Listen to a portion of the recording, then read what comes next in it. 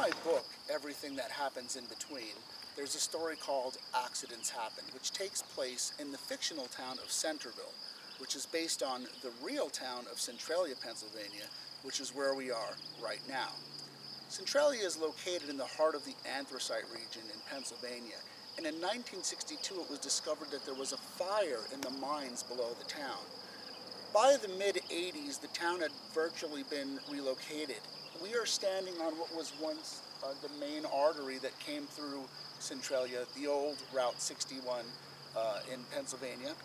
We are in Columbia County, and you can see that the years have pretty much reclaimed Centralia. The story Accidents Happen is also based loosely on a real murder that happened in the town of Centralia in the late 1950s. Accidents Happen is a fictionalized account, and I took many liberties while writing it. But that and my roots, my ties to Centralia were really the genesis behind Accidents Happen. The story begins with the main characters of Mr. Macon and two young boys from Centreville. And the story opens on the old route. The graffiti that you see is actually everything that I was writing about. There is no longer a waist-deep toxic broom, but at one time the road's closure was because of the exhaust from the mine fire. In this story, old Mr. Macon leads the boys on a path through the woods, and they discuss the murder of the fictional Anne-Marie Burke. The boys and Mr. Macon come through the woods and come to the spot where Anne-Marie Burke's body was buried, right behind the old church, which I believe in the story I called St. Code's. The piece of ground I'm now standing on used to be the St. Ignatius Catholic Church, which is the church that my parents were wed in, actually, and the church that my mom grew up in. In the story, the boys and Mr. Macon pass through the old church lot on their way to find Anne-Marie Burke. I'm standing in front of the Russian Orthodox Church, which is on the other side of town from where we had shot the other footage. Now, this isn't the St. Ignatius or the fictitious St. Pope in the book. However, when I was writing the church and thinking about it, this was the image, this kind of Gothic image is the one that I had in my mind to kind of, you know, put the emphasis on something really terrible has happened and is going to happen again in the town of Centreville. In the book, when the boys and Mr. Macon are searching for Anne-Marie's grave, he mentions that it was buried in the unhallowed ground because the hallowed ground would not accept her. The boys are sitting on a stone wall as Mr. Macon tells the story. This is the location that I had in mind. This is actually the Russian Orthodox cemetery that we are standing in front of, but this wall was really the catalyst behind me writing the scene, the idea of Anne-Marie being buried on the other side of the ground, which is not consecrated. I'm walking behind the Oddfellow Cemetery right now, which is also mentioned in the book. In the fictitious layout of Centreville, this would have been part of the way that Mr. Macon and the boys would have been walking when they were looking for Anne-Marie's grave. This stack you see standing behind me was placed here in the 1980s by Reading Anthracite in an attempt to aerate the mine fire. At one time, these pipes were mad hot and were constantly billowing toxic exhaust from the fire.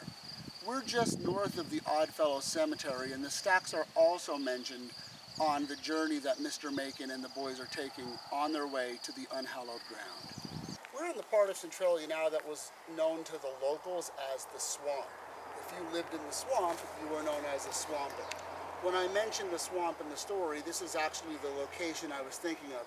Now you can see by this street, and by the way everything's growing in, that Centralia is indeed now a ghost town. I think that there may be actually 6 residents left living in the real town of Centralia. We're still in the swamp of Centralia, but in the story, Accidents Happened, this is where I envisioned the fictional home of Cleona and Anne-Marie Burke.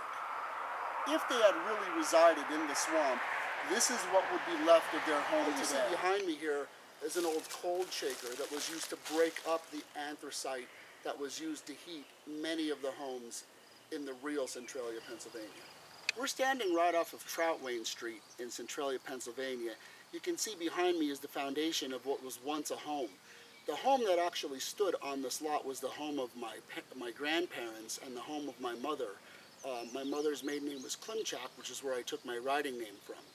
The reason we're at this location is because one of the reoccurring symbols or motifs in the book is a black walnut tree. And I got the idea for the black walnut tree because right in this backyard, in that direction, there was once a big, beautiful, hardy black walnut tree. I can remember being young in the yard with the cousins, throwing the green walnuts at each other that used to fall from the tree. What I found out when I did a little bit of research on the black walnut is that in spite of it being a very hardy tree, it's also very poisonous to the plant life surrounding it. And I thought that was a great metaphor for some of the themes of deviation and the effects of blazing your own trail at the expense of others. All right, this guy here who's making the film for me, he doesn't know this yet. But in the story, Mr. Macon, the man who had his jaw shattered years previous in a mining accident. Me? It wasn't a mining accident, but you were the physicality of Mr. Macon. Nice. Look at the face. How could you not write about it?